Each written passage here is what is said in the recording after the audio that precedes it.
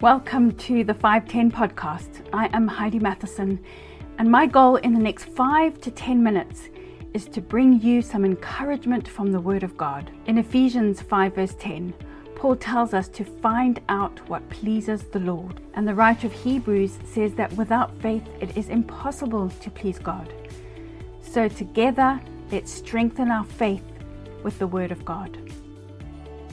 The Chinese philosopher Laozi is credited with saying, if you do not change direction, you may end up where you're heading. A simple but very profound statement. Now, disclaimer, I'm not promoting Eastern religions or philosophy, but I do find this an interesting quote. One of my Bible school instructors from back in the 90s, Ross Medill, put it this way: every choice you make brings you one step closer to your future. Putting both of these quotes together in different words, we could say, are you making the kind of choices today that will create the future that you want tomorrow? Or are you happy with where you're heading? You see, every day brings new choices, and the choices that we make every day affect our future. The choices that we make every day are often made in a moment. Yet many of them will transcend our lifetime. Many of our choices have consequences for generations to come. Many of them even have eternal consequences. So again, are you happy with where you're heading? Now, I'm sure that you are aware that there is godly wisdom available to us, and all we need to do is ask for it. James chapter 1 verse 5 tells us, if any of you lacks wisdom, let him ask of God, who gives liberally to all and without reproach, and it will be given to him. God's wisdom is available to us. And the important thing to remember about this wisdom is that it comes from a place of omniscience. That means God knows everything from the past, the present, and the future. So when he gives us wisdom for choices and decisions, he is giving us good intel. He knows what's coming. He knows what's good for us. But he won't make the decisions for us. We have the free will to decide for ourselves.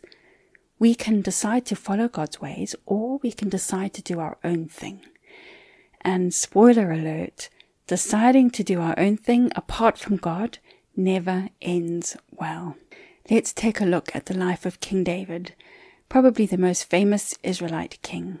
We read many stories about David making good choices, making godly decisions. God chose him as king over and above all his older siblings. He saved Israel by killing the giant Goliath. He was a prolific poet of worship. He wrote many of the Psalms. He was a musician whose music was able to soothe the ailing King Saul. Many times he was a victor in battles and in wars. He'd killed lions and bears while protecting his sheep. David was an all-round amazing guy who had a deep love for God. What could go wrong? Well, let's pick up David's story in 2 Samuel chapter 11 verses 1 to 5.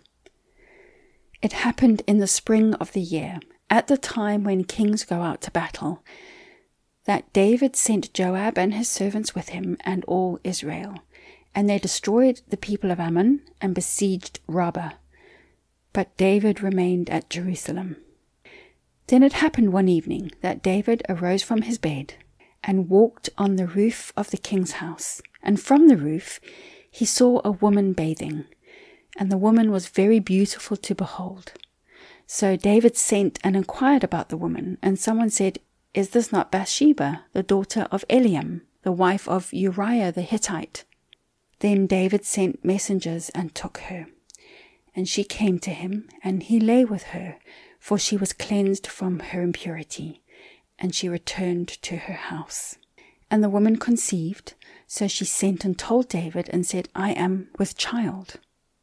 Oh dear, not a wise choice on David's part.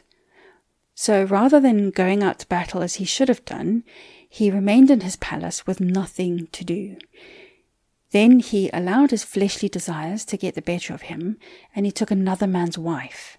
She ends up pregnant. The Bible goes on to describe a series of bad choices made by David. He tries to bring Bathsheba's husband Uriah home from the battlefront in the hopes that he would sleep with his wife and then the baby could be passed off as Uriah's. However, Uriah is a loyal soldier and refuses to languish in the comforts of his home while his men are fighting in battle. So David devises a plan. He sends Uriah back to the front lines with a sealed letter for the commander of the army to put Uriah at the forefront of the hottest battle, and Uriah is killed. When Bathsheba's time of mourning her husband is over, David takes her in as his wife, and she bears his son. But the Bible says in verse 27, the thing that David had done displeased the Lord. You know, sometimes I think that making bad choices is like eating a can of Pringles. You remember their tagline, once you pop, you just can't stop. After one bad decision, we then make another one to try and fix the first one. And on we go. David's first bad choice was to remain at home instead of going out to battle. Secondly, he allowed his eyes to linger on a beautiful woman who was not his wife. That led to David sleeping with her, the consequence, an illegitimate baby. And his final and most disturbing choice was to have Bathsheba's husband killed. One bad decision after another. Pop, pop, pop.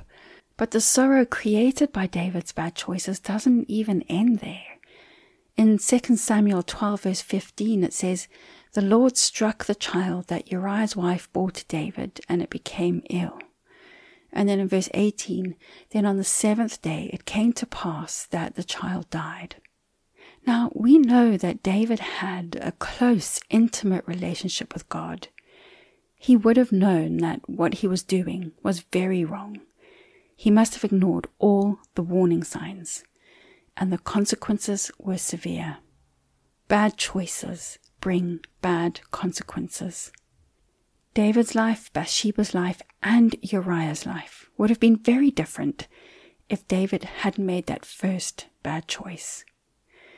Friends, we need to carefully consider the choices that we make in our lives, because we don't know how far-reaching the consequences could be. We don't know how much pain and suffering we're heading towards, or how much pain and suffering we could cause others. We can't see the future. We can't see the destruction that we're causing with our current choices. But God does. He knows where our path is leading. He will give us wisdom to make the right choices, and all we have to do is ask and then obey. Now, we can't talk about this story without seeing God's goodness and redemption at the end. David realizes the error of his ways, and he repents. And the Lord restores David and allows Bathsheba to conceive again, and she gives birth to Solomon, who became the next king of Israel and was known as a very wise man. And in fact, Jesus, the Messiah, was born through the genealogical line of David and Bathsheba and Solomon. That is redemption.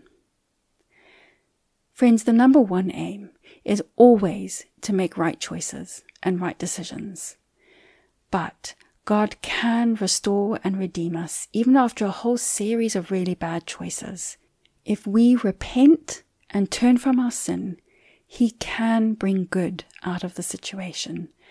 As it says in Romans 8 verse 28, and we know that all things work together for good to those who love God, to those who are called according to His purpose. But we will probably still have to go through the painful suffering caused by our bad choices, and others will also likely be affected. Others will also have to suffer hurt and pain because of our decisions. So I'll ask the question one more time. Are you happy with where you're heading? Or do you need to change direction? It's not too late. Let's make the decision today to strive every day to make good choices, godly choices, wise choices. And if we've missed the boat and started down a road of bad choices, let's make a decision to stop, to turn, to repent, and to allow God to take over. Thank you for listening. I hope you were encouraged today. You can find the 510 podcast on Facebook and Instagram. And if you found today's encouragement helpful, please subscribe and consider sharing it with a friend.